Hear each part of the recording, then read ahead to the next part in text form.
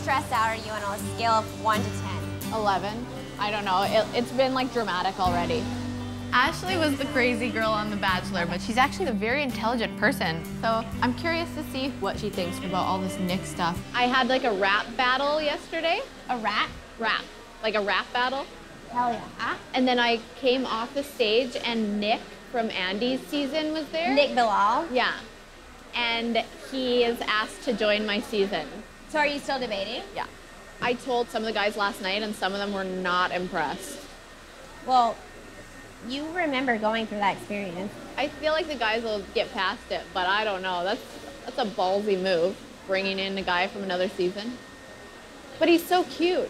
Mm-hmm. It was like, I've never experienced like that kind of chemistry from just looking at someone within 2 seconds. Like it already feels serious with him.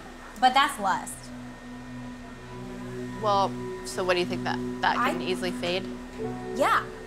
Because in relationships, like you're always going to have times where your lives are not in sync exactly, and it's really important to have another connection. Mm-hmm. Like a friendship. After talking to Ashley S., I mean, I'm more confused than ever. I know the difference between lust and love, but I'm about to go meet Nick. I do not know what I'm gonna do.